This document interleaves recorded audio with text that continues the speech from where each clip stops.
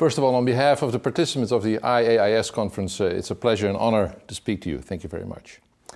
We've heard you talk a lot about inclusive finance over the years. Now we're talking about inclusive insurance. What is inclusive insurance?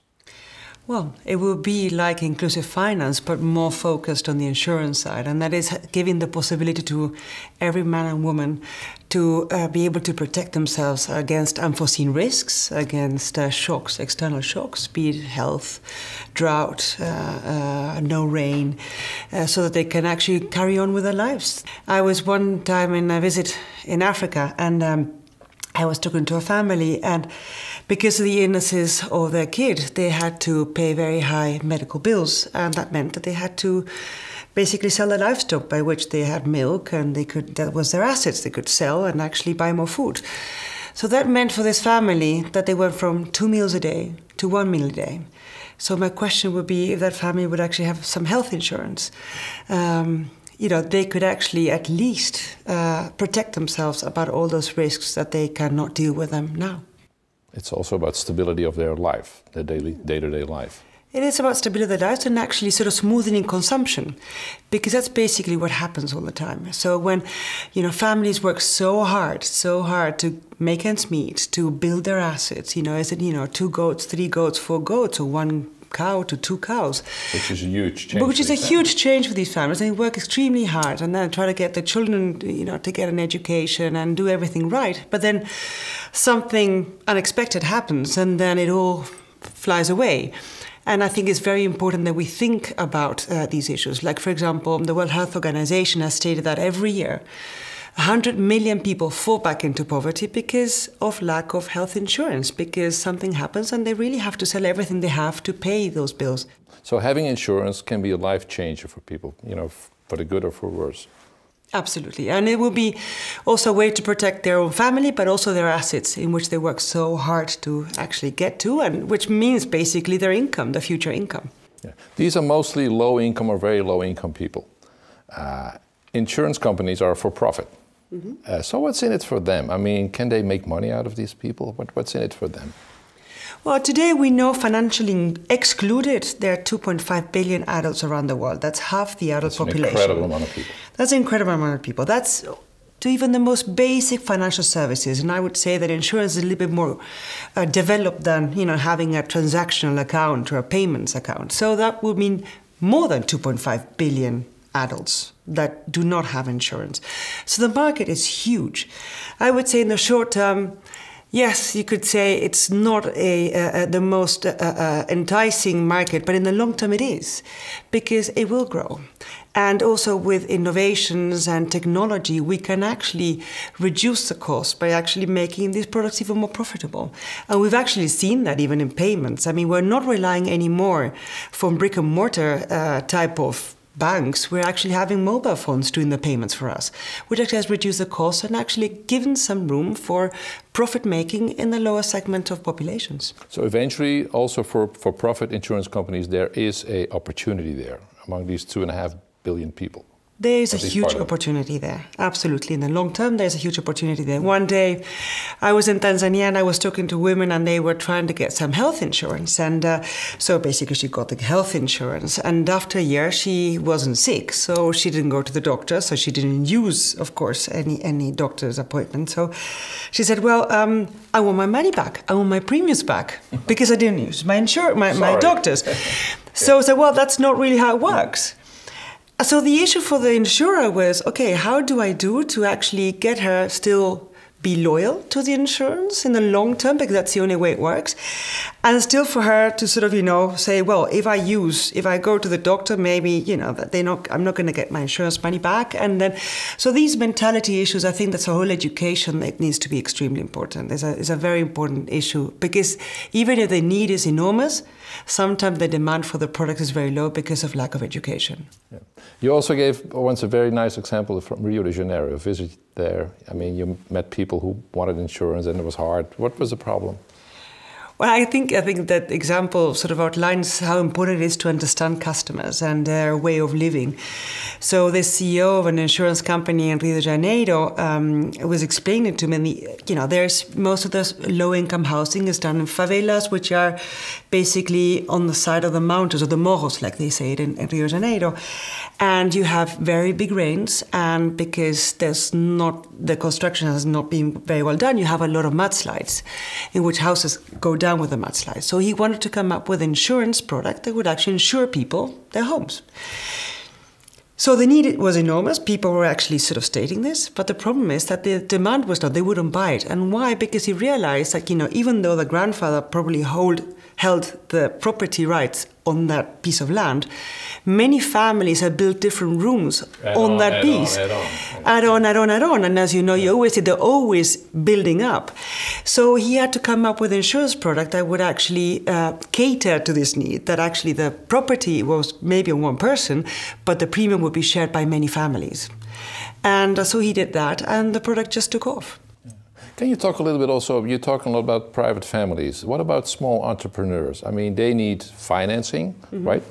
And they need very often insurance. Yeah. Can you talk a little bit about that? Is that the same problem as with private families? It is very much the same problem, and it's even a harder problem because sometimes small and medium-sized enterprises, they're informal.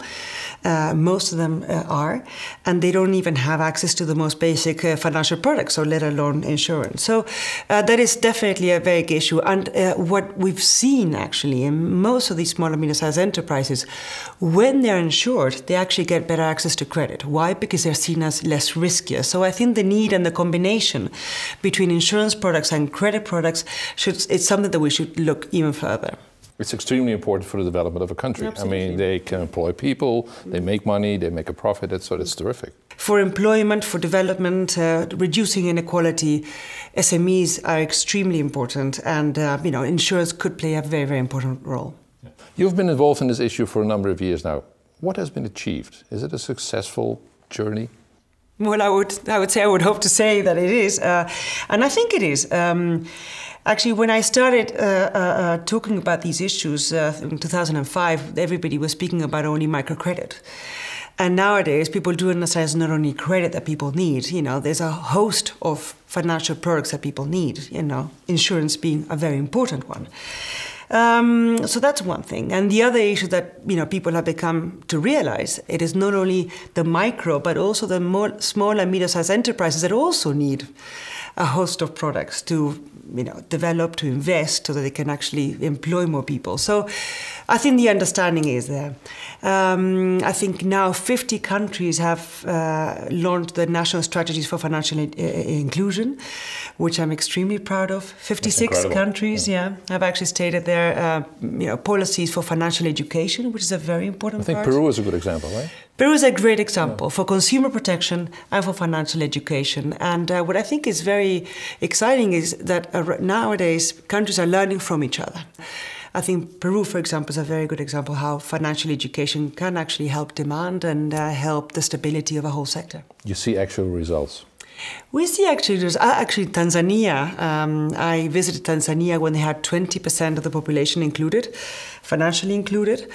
And they stated a sort of national strategy for financial inclusion, and they went from less than 20% to 57% in 4 years.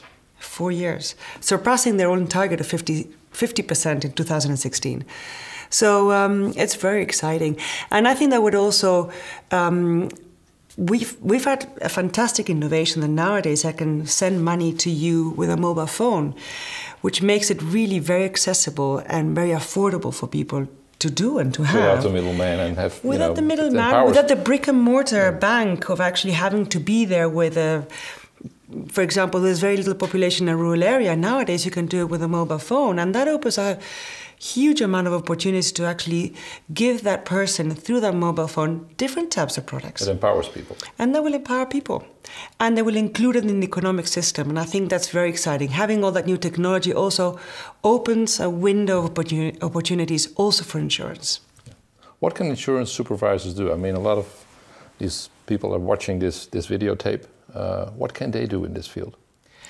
Well, data. facilitate data to actually examine risks better, to understand the market and the clients better is extremely important. I think trying to talk to the private sector and entice to sort of go down market is also very, very helpful. And third, be open to innovation. Because I think, you know, a lot of them are. Okay. And I think that the organizations that we now all gathered together has been very open to innovation.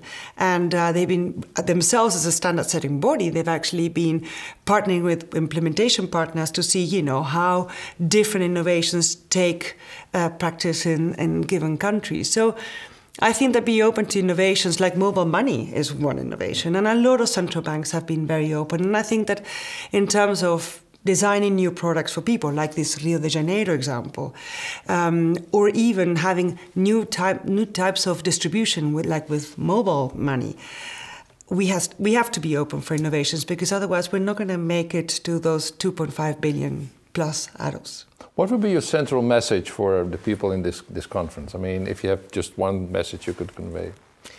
I think the standard-setting bodies have done an incredible amount of work on the financial inclusion area, and I've seen the growth of interest in this area. I mean, they have changed their core principles. They have actually written guidelines, and so that's very, very positive. I think it'd be fantastic if they continue to do so.